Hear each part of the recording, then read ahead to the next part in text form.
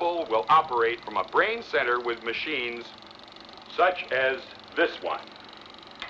Recently, there was a study by economist David Autor of MIT that states that our middle class is obsolete and being replaced by automation. Quite simply, mechanization is more productive, efficient, and sustainable than human labor in virtually every sector of the economy today. Machines do not need vacations, breaks, insurance, pensions, and they can work 24 hours a day, every day. The output potential and accuracy compared to human labor is unmatched. The bottom line, repetitive human labor is becoming obsolete and impractical across the world, and the unemployment you see around you today is fundamentally the result of this evolution of efficiency in technology.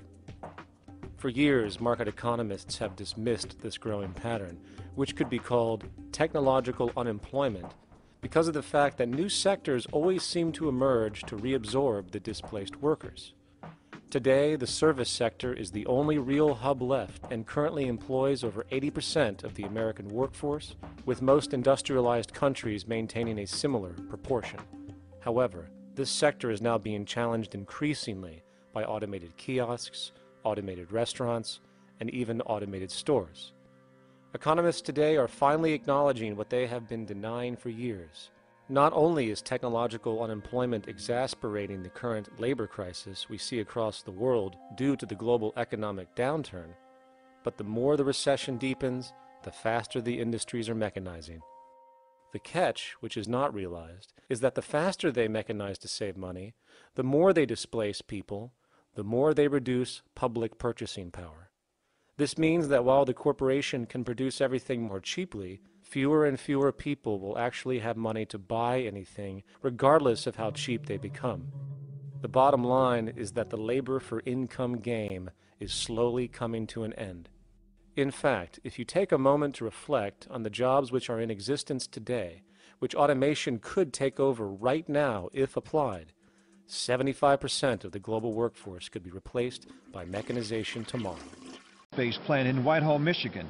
2,100 employees are working 3 shifts a day, 7 days a week.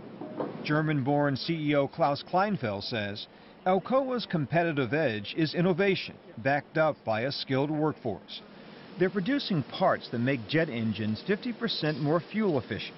I would love to show you how the airflow goes inside, but that's part of probably the best kept secret that this industry has. That's the innovation I'm talking about.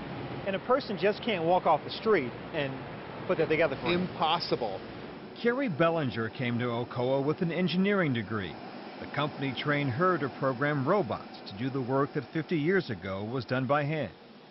Alcoa also helped pay for Rod Coley to go back to school and get his engineering degree. He x-rays parts to make sure they're perfect before they leave the factory. So what do you say to friends and relatives who may be looking for a job? Well, me personally, I say get your education. The environment is changing all the time. There are big changes, and I think this is the heart of what is new. What's new now is that employers are not expecting to hire and train people. If you turn the clock back a generation ago, there really was none of this discussion about skill gaps and skill problems. Because companies provided the training. Companies did it themselves. Companies are now saying, for all kinds of reasons, we're not going to do it anymore. And maybe they're right, they can't do it. But what they probably can't do is say, we're not going to do it and it's your problem. It's your problem to provide us with what we need. All employers across all industries have the same needs.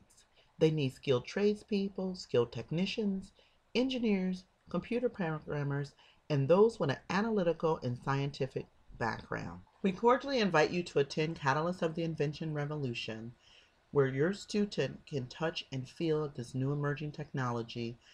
Hopefully this event will motivate them to choose one of these careers so they are prepared for the future.